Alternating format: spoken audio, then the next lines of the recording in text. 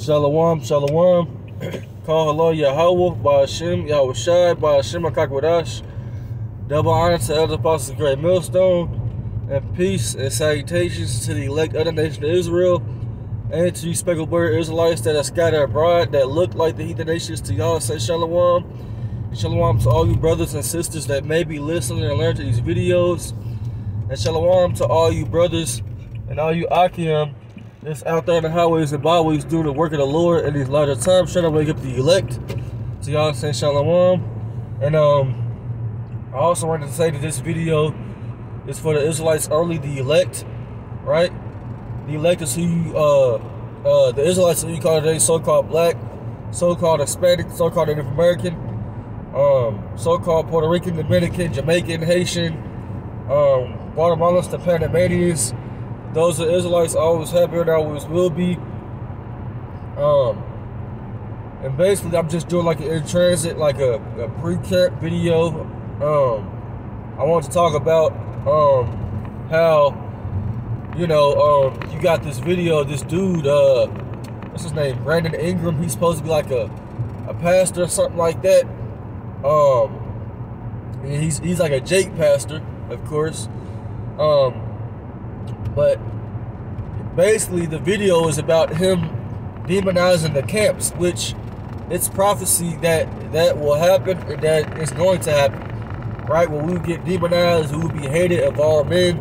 But what does the scripture say? Let's get that in Matthew chapter 5,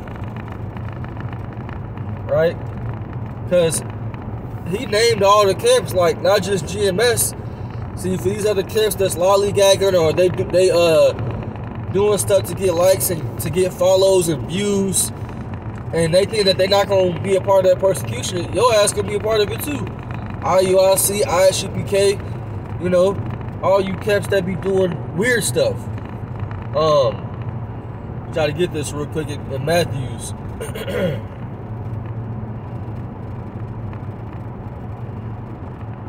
Matthew's, I think it's chapter 5, right? It says, where is it? It's Matthew chapter 5, verse 10. It says, "Blessed are they which are persecuted for righteousness' sake, for theirs is the kingdom of heaven." Right? And verse 11 says, "Blessed are ye when men shall revile you and persecute you, and shall say all manner of evil against you falsely for my name's sake." Now, I know there's another video going around or circulating around about basically IUIC Mississippi and Jackson, Mississippi, calling, you know, one of the elders of GMS Mississippi, he called him a rapist, you know, and it was, I think it was concerning a video that the elders apostles was on from a couple years back, you know, with that weirdo polite, you know, whatever his name is, you know, and they was going over the scriptures concerning rape, right? Nobody in GMS is doing that, right? Nobody's doing that. Nobody has got arrested for that. So that's false accusation right there. But the scriptures say, "Blessed are ye when men shall say all manners of things falsely," you know, for Yahweh's sake. So, you know, it's prophecy, man. You know, that they will say stuff like this, man. And you know, in that society, you know, rape is a bad thing, a real bad thing, right? And you know, like I said, there's scriptures on it concerning it, right? You know, Deuteronomy, I'm not going to go to it, but there's scriptures on, you know, basically of how to deal with it when it happens, basically. And you know, depending on how it takes place, you know, you won't get a punishment for it. It's in the Bible, right? Like I said, it depends on how it takes place. Like, I know it says something to the effect of, you know, if a woman is basically betrothed or she's married, you know, you committed adultery. But if the woman has never had a man go inside her and you know, you take her and rape her, you know, like I said, if she's never had a man go inside her, so she was a so-called virgin or whatever, right? You basically like if you take her and rape her, you gotta take care of her. But and you gotta like pay like a dowry, and you know you gotta do other stuff. But you don't. There's nothing really bad that will happen to you if you do that. If you do it to a woman that's not married, you know. But of course, you know we don't do that in our society. And a lot of times, how we would basically get married in the ancient world, you know, we wouldn't just go around raping people, raping women, but it does happen, you know. A lot of times when we would get married, you know, to a woman, we would, you know, and the ancient world, women were different. Hey, the men was, you know, we was on a higher level back then, you know. A lot of times we would have arranged marriages, and the fathers would do them, not the mothers, you know.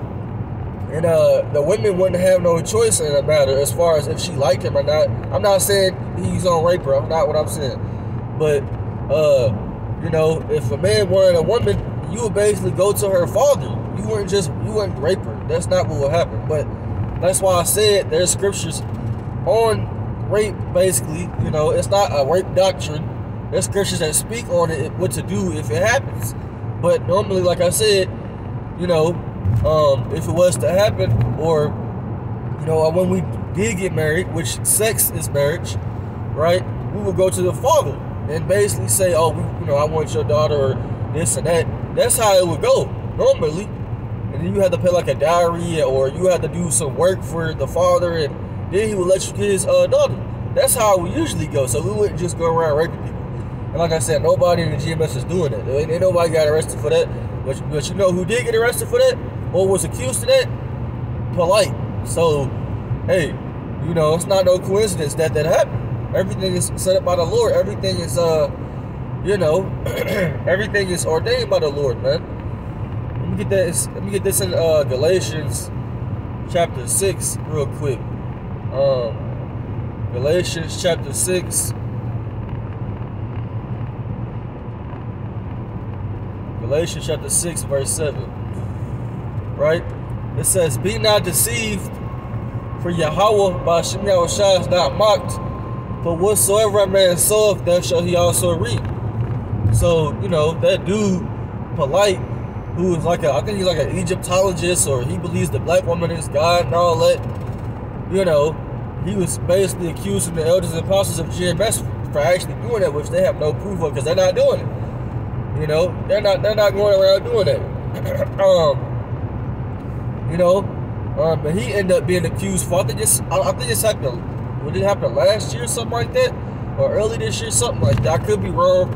But I know it was recent. And he went to jail and everything. I think he, like, supposedly had sex or something with his girlfriend's daughter, something like that. She was underage. That's considered pedophilia in this society. Man, ain't nobody saying nothing about that no more. But they keep bringing up, oh, GMS is rapists. Man, get the hell out of here, man. You know, we're not going around doing that. You know, what do we need to do that for? We don't need to do that. You know, and especially with the video of IUIC calling the elder of I think his name was Kazak, Elder Kazak from GMS Mississippi.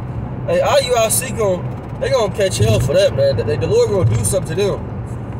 You know, because that's you know, slander, and that's bearing false witness, because you didn't see nobody do anything. You don't got no proof, and no police reports on no brothers doing that. You know, you ain't got no proof of no brother doing that. You know, so that's you just saying that. You know, because we brought out scriptures, you know, concerning it, and it was the truth. You know, we know how weak the society is. People can't take nothing. You know, what's that scripture? I think it's in Galatians. Here you go, Galatians 4:16. It says, "And am I therefore become your enemy because I tell you the truth?" Right? We our own people's enemies, man. Because you know, in the ancient world, a lot of our people, they put the prophets to death. They put our Lord YAHWH to death. So if back then most of the Lord's people put him to death, back then the actual Lord and the prophets, how all of a sudden in this time period, this age that we're living in, oh, everybody is gonna love the Lord, everybody's gonna come together, everybody can be saved? That don't even make sense. You know, that is not biblical. Everybody don't love the Lord. Everybody's not gonna follow the Lord the right way. That's how you know Christianity is false. That's not the way. You're going into the broad way. Right? Let's go to Matthew 7 and 13. Right? Christianity is false, man. Like that dude, like I brought up in the beginning of the video, his name was like Brandon. I might be saying the wrong name. It's something Ingram. Something Ingram. I'm thinking of Brandon Ingram, the basketball player, but I don't think that was his name. I think his last name was Ingram, but I don't remember what his first name is. I don't give a damn about what your first name is, because you wicked, man. You want to be a pastor of a church that Esau's controlling, and you want to be on this devil's side, man. You over here accusing brothers of doing stuff that they're not doing, or saying that we evil. Right?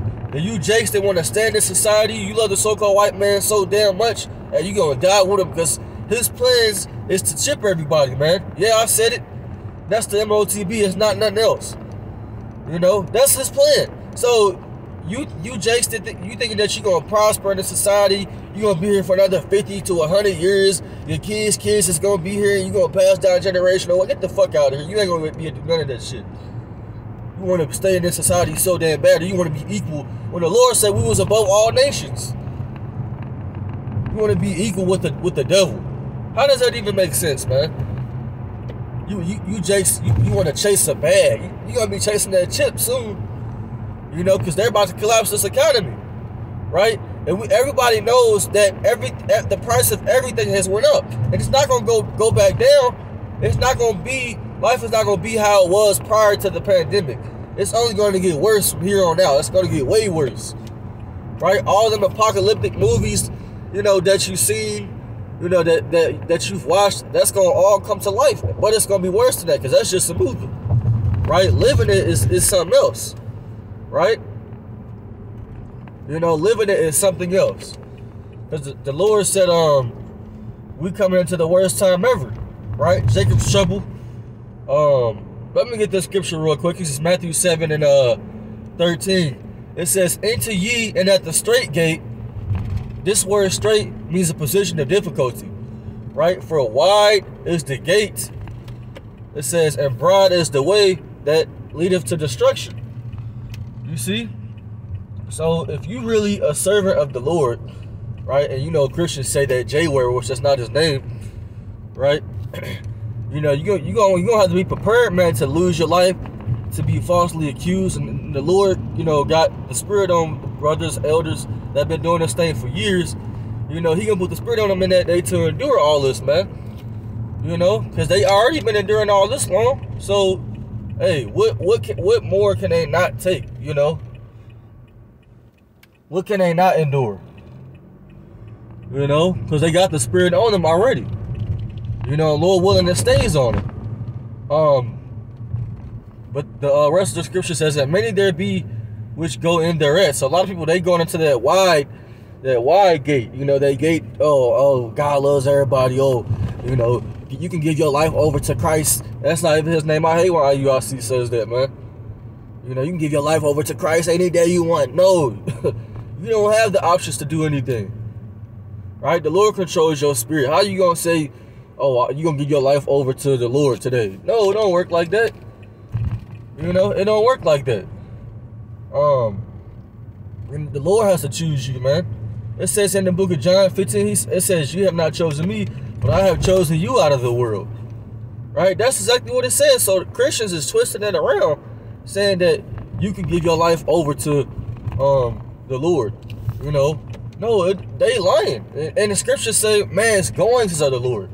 So it's so many scriptures that cut, you know, when Christians be saying that you can give your life over to the Lord, or, you know, you can all you gotta do is say you accept him as your Lord and Savior, you're gonna be saved. No, where is that at? It is not in the Bible, man. That's not scriptural. It's not scriptural at all. You know, that's something that's a man-made doctrine. That's what that is, right? And Christians, they don't want to go through nothing. You know, Christians don't want to go through nothing. They think that, like I said, it's going to be a smooth ride. Like I said, that's that wide gate. You know, you not want to go through nothing. You not being tempted. the Lord said, what he said, Sirach 2 and 1, what he said, Salakia. It says, my son, if thou come to serve the Lord, prepare thy soul for temptation. Right? Set thy heart, meaning your mind, all right. So basically, you gotta basically accept it, man, and constantly endure and make not haste in the time of trouble. So, hey, when you serve the Lord, you gonna have Salakia. You gonna have all types of hell come your way when you serving the Lord. You know, all types of hell. You know, it ain't gonna be no cakewalk, man. Cause I know ever since the Lord woke me up, I've been having all types of temptation, especially mentally, you know, that I didn't have before I knew I was an Israelite. I was not going through temptation, you know.